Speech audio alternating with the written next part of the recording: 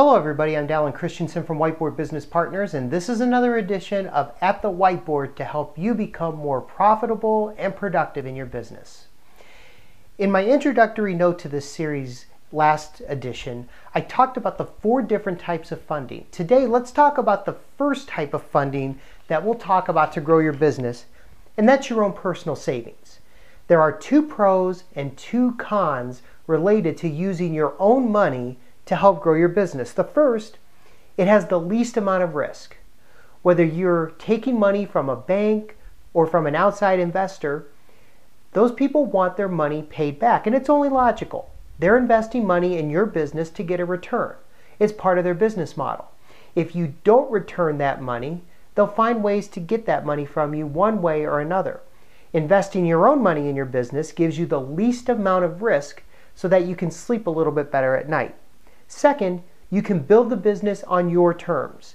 If you read the popular business press today, you'll see plenty of stories of people who took outside money to run their businesses, but then had to run businesses that didn't necessarily fit with their goals or their vision. They had to answer to somebody else, especially if those people ultimately took a majority ownership stake in the company. Now let's look at the cons of running a business with your own savings. The first is you may have to accept a slower rate of growth. If you're taking less money to invest in your business, you may have to make harder decisions about whether you really want to grow, or are you going to be content with growing at a slightly slower rate, knowing that it's your money in the business, which has less risk, and you maintain full control of the company. And finally, it requires more careful budgeting from both a business and a personal perspective. If you think about running your own business, personal finances are such a big part of that.